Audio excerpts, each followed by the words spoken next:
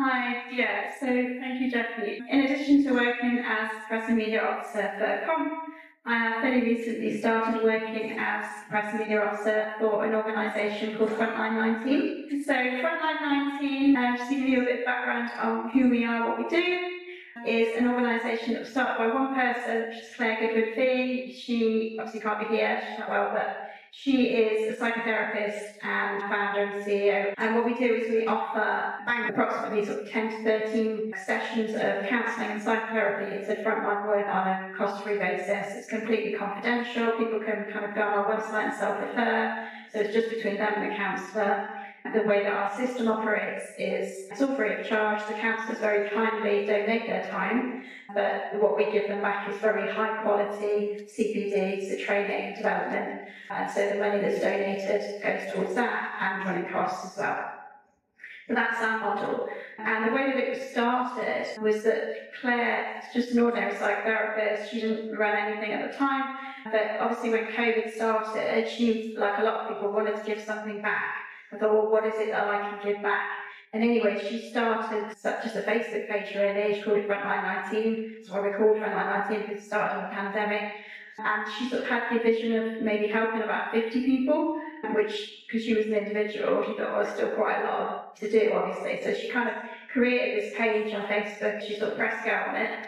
And within the first week, this is what 2020, within the first week, she had 750 people say, I need help, which probably in hindsight, none of us are surprised by. But if we fast forward now to 2024, we are supporting approximately 9,000 people every single week with free counselling and support.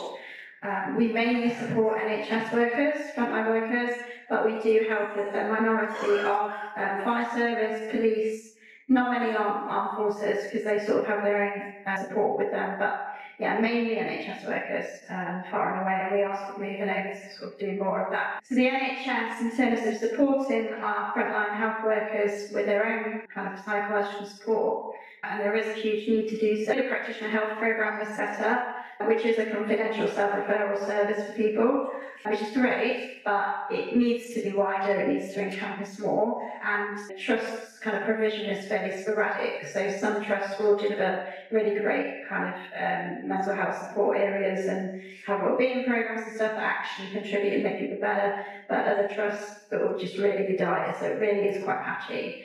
And with regards to the practitioner health programme, only in April this year, the government in its infinite wisdom decided we're going to withdraw it for secondary care staff, so that's hospital staff. We're not going to offer it, and we're going to take it away. Which at the moment, particularly, I'm sure we're all aware of the sort of NHS crisis, sounds completely nonsensical, completely counterproductive, which it is, even on a financial basis, never mind anything else.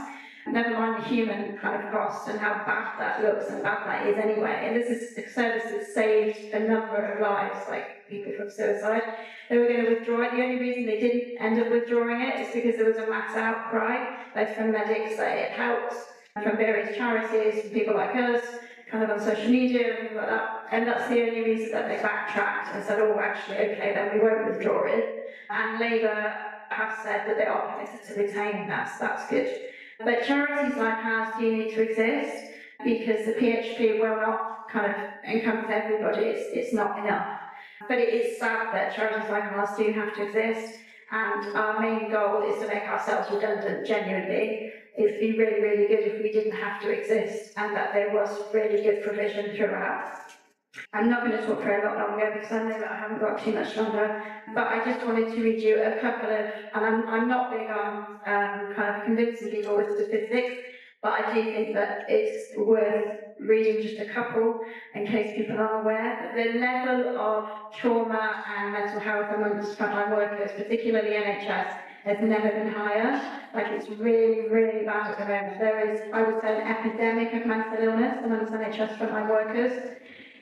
And that is because of a perfect storm of quite a lot of things. Obviously, COVID massively impacted on people. There's an awful lot of PTSD around. And the issue is that there's been no time for staff to breathe in between COVID and what we're seeing now. There are 120,000 NHS vacancies. People barely have time to go for a wee a lot of the time, never mind take stock of their mental health. And so they've gone straight from COVID into what they're seeing now, and they've not had a chance to have any sort of mental illness addressed, basically, and they're just carrying on. And that is why we see that some latest statistics around this is that 1 in 3 NHS workers now suffer from poor mental health. That's a very high statistic. And very shockingly, 1 in 4 NHS workers have considered suicide. And we just stop and think about that. It's really, really damning. And suicide generally is rising at an alarming rate amongst health workers. We lose about 1 health worker every 3 days to suicide. So yeah. And going forward, in terms of how we're going to address this, hopefully the government we've got now, we're going to see the back of. But in terms of Labour, I am concerned, you know, when they keep coming out with the fact that their big plan for the waiting list for NHS generally, the first thing they'll do is after 40,000 new appointments every single week, and that is predominantly based on evenings and weekends. Yes, they're going to pay people a bit better, but pay is not everything. I'm thinking, well, they're not offering any additional workers, so what they're actually doing is asking the same pool of burnt-out workers who already have no time for themselves and their families, and they're already up to here with everything mentally, to actually then work more evenings and more weekends. And I don't think anybody really, and certainly not enough by any degree, people are speaking about the impact this is having. The NHS providers came out with a survey just this week to say that the main reason for low productivity in the NHS is burnout, because burnout is sky high now. Labour's plan is not going to do anything to help that, and it's actually going to make the situation worse.